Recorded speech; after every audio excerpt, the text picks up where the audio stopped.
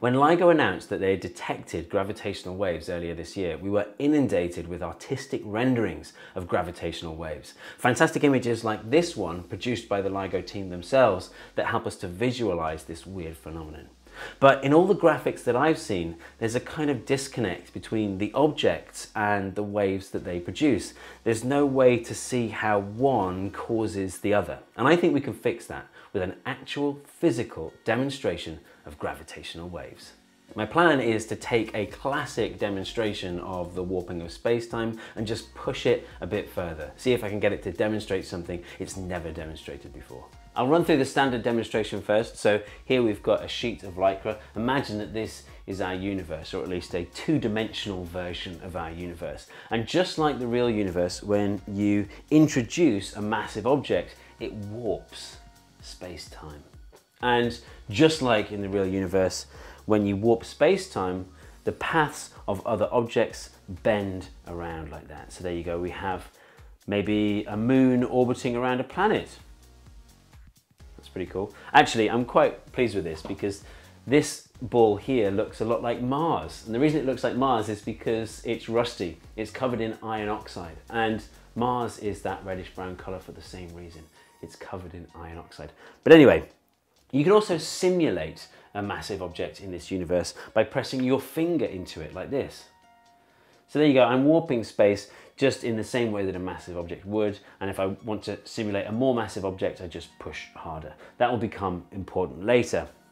This analogy for the real universe is okay. It's not perfect. In fact, I touch on some of the imperfections in the previous video about LIGO that I made with my wife, where we discuss gravitational waves. But this universe does have something in common with the actual universe that makes it really good for demonstrating gravitational waves, and that's a speed limit. So our universe has a speed limit of about 300 million meters per second. Nothing can travel faster than that. Most things travel slower than that. Some things travel at the speed limit. So light, for example, travels at the speed limit of the universe, which is why we call the speed limit of the universe the speed of light. And so you probably know this, the sun is very far away, so it takes light about 8 minutes to reach us, meaning that if the sun were to suddenly go out, we wouldn't be aware of it for another 8 minutes. And it's the same with gravity.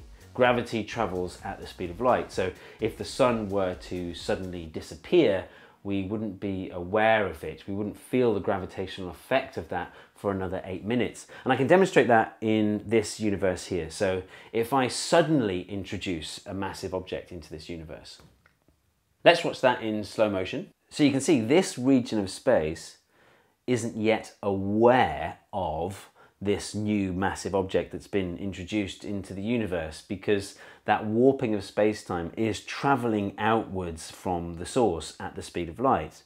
And there you go, only now does it feel the effects of that massive object.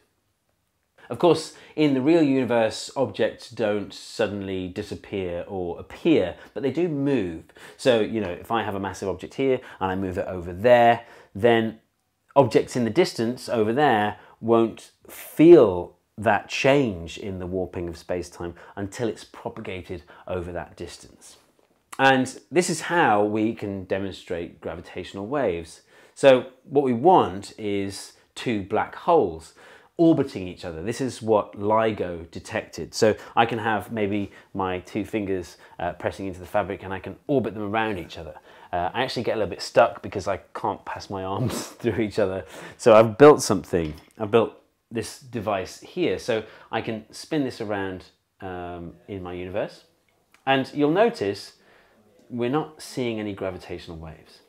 That's because I'm not spinning this thing fast enough.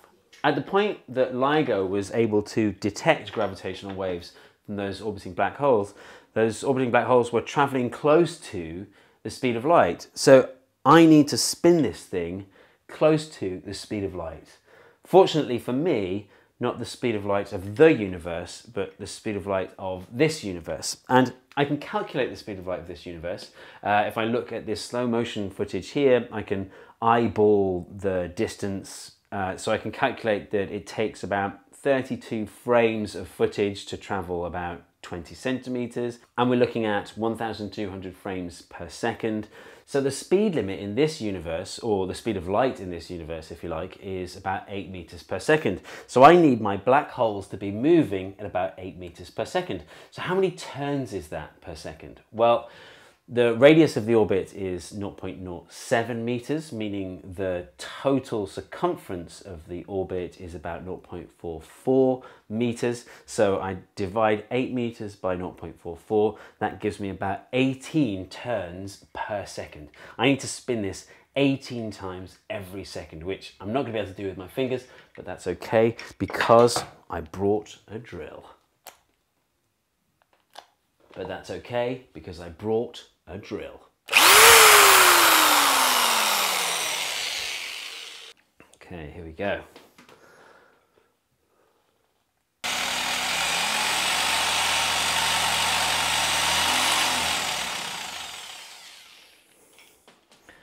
Well, that looked quite promising. Let's have a look at that in slow motion.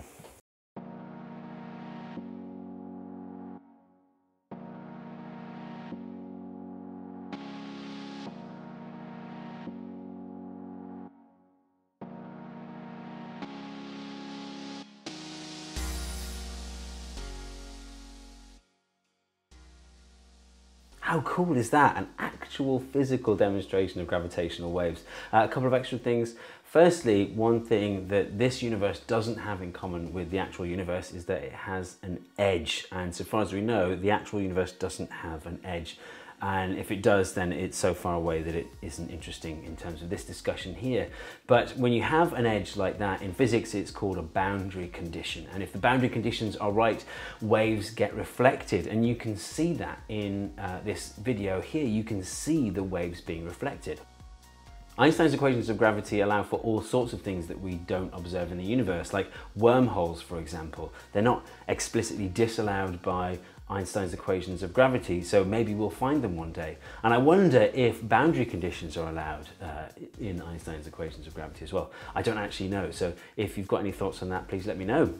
The other thing I wanted to talk about was how I captured the slow motion footage of the gravitational waves, because I didn't use a slow motion camera. Instead, I utilized the stroboscopic effect. And the way the stroboscopic effect works is if you've got something that repeats again and again and again, then you line up the frame rate of your camera with the speed of repetition of the thing you're trying to film. So because the gravitational waves were repeating, it was, the same thing again and again and again, I was able to use this stroboscopic effect. So imagine this, imagine you've got this thing and you set your camera to 1 frame per second, and you also rotate this thing once per second.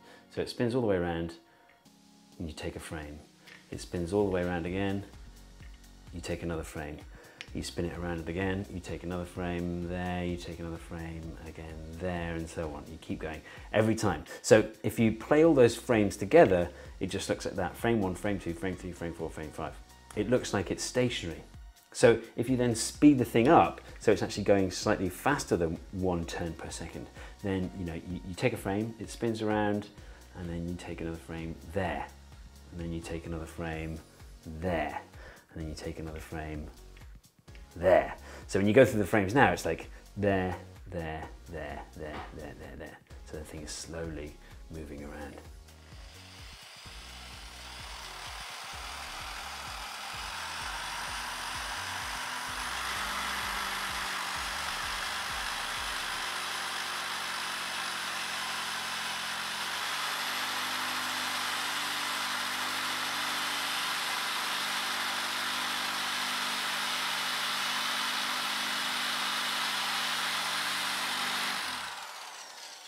So my camera was running at 25 frames per second.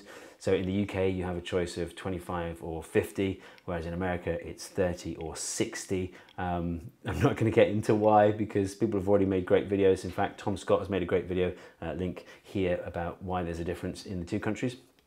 But suffice to say, I needed to spin this thing at about 18, so either faster or slower than the frame rate of the camera, but I also needed to spin it close to the speed of light in the universe. So the speed of light in the universe was 18 I need to spin it 18 times per second to match the speed of light, whereas I needed 25 frames per second for the camera. So I actually had to speed up the speed of light in the universe to capture those frames. So after I did that bit about how fast I had to spin it, I then tightened the fabric on the frame to speed up the speed of light in my universe to get it to the speed I needed it to be. Anyway, I hope you enjoyed this video. If you did, please hit subscribe, and I will see you next time.